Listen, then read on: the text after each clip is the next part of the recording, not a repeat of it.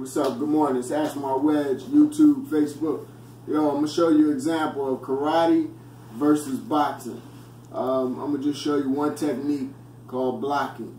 The way karate blocks, basically, they get into a position called horse stance, like this, and they shoot their blocks like this.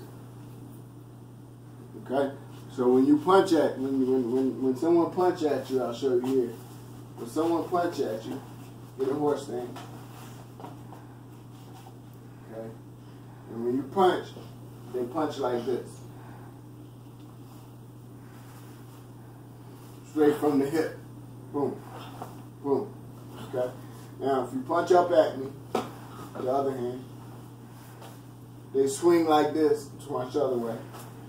And that's how they block punches. Go ahead. Okay? Now, in boxing, we're more effective because we get on an angle like this. And one of the most understood things about boxing, about blocking, about defense, is how to block. Now, defense is very important. It's half of your boxing ability. That's why I'm going over this. And this is the big problem a karate fighter or a regular street fighter has with a boxer, is they don't know how to block a proper punch or evade a proper punch. Now, there's a thing, if you face this way, there's an invisible line on a boxer, right up the middle. Okay? Now, when you aiming for a boxer, you're gonna aim for this middle. So you're gonna either move this way with your head this way, or you're gonna move this way to get off of that line. The problem with karate guys is they stay on that line in the horse stance. Okay, they stay on this line. They don't have movements like this and like this. Okay, but right now I'm gonna talk about blocking. So let's get to the point. Put your hands up. Face him. Face him. It's go get my phone. Now, if you look at the way a boxer blocks, is he catch punches. So when somebody punches at him, instead of trying to swipe the punch away, we put something in the way of the punch.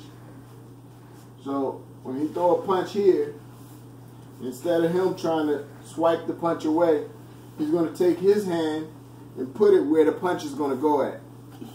And that's going to give him cushion to where the punch. Some people don't like this because they don't have confidence in it, because they don't get used to it.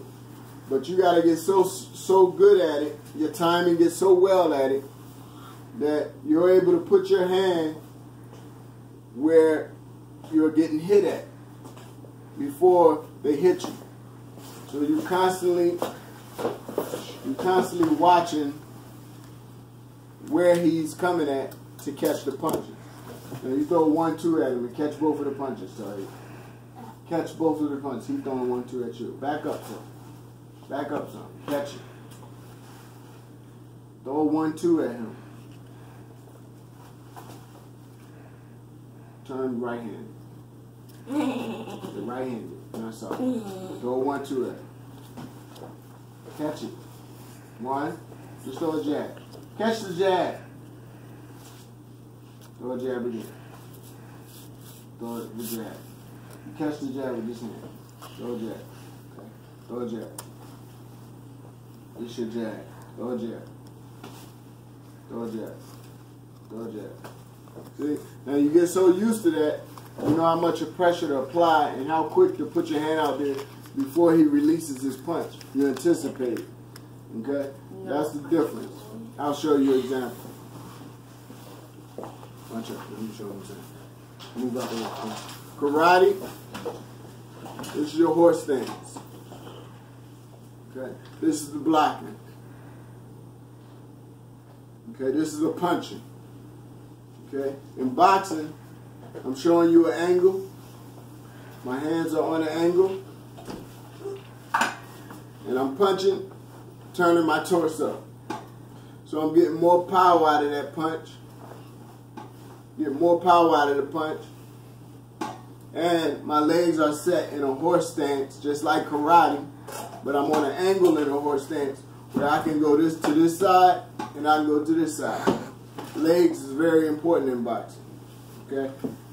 So this is why a boxer is is superior to a standard karate guy, because he don't get off of the line. He doesn't have that concept of getting off the line. Okay? The boxer's here, and we stop punches like this. We can catch punches in midair. When we want to move, babe, they gotta go. And we can move and catch at the same time. Daddy. Okay? Alright. Another video from Ask More Ways. Subscribe.